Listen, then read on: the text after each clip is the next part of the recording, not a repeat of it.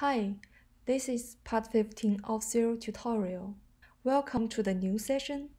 Previously, we have discussed the basic knowledge on Auth0, and now let's dig deeper. In this video, we are going to talk about how rules work in your flow. First, let's look at what is rule. Rule will be executed each time after login or refresh token and before back to your application. There might be several rules. All the rules are executed in order. To execute a rule, there's a time limit, which is 20 seconds. Let's try to understand these conceptions. Now let's go to our dashboard. This is our dashboard, and the rules is after the pipelines. You can simply create a rule by clicking this create button and choose the empty rule. This is empty rule because it's doing nothing in this script. We can add something into the rule. For example, we can console something. Also, we can change the name. For example, we can name it console rule. And let's save it. You see there's other two buttons, so we can save it and try.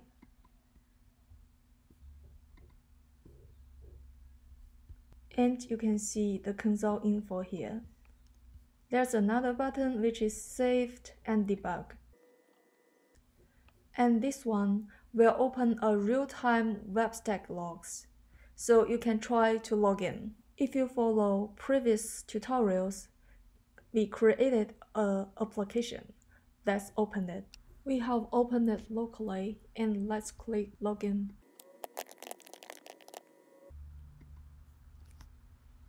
And go to the log, you can see the console info. So it explains what execute each time after login means. For refresh token, we won't demonstrate here. If you want, you can explore yourself. Now, let's try the second one. To execute by Auth0, so we need at least 2 rules. Let's create another rule. Still give it another name. Let's save the change.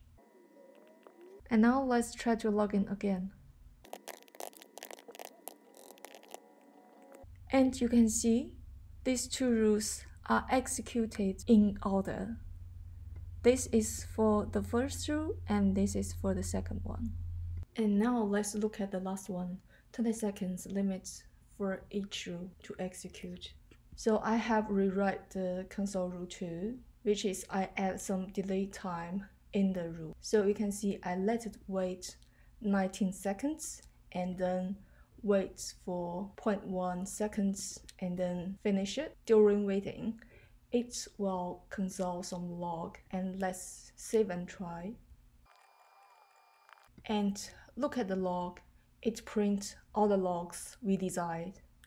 But how about we increase this 0.1 seconds to 1 second? So the totally executed time will over 20 seconds. And let's see what's gonna happen. And you can see the output saying it exceeded the allowed execution time. Now let's move on. There are some common rules we use. For example, to make sure the user's email is verified, or add extra info into the token, or we can call external endpoints, and also we can add information into our metadata in the user. In following a few sessions, I will go through them one by one. Thank you for watching.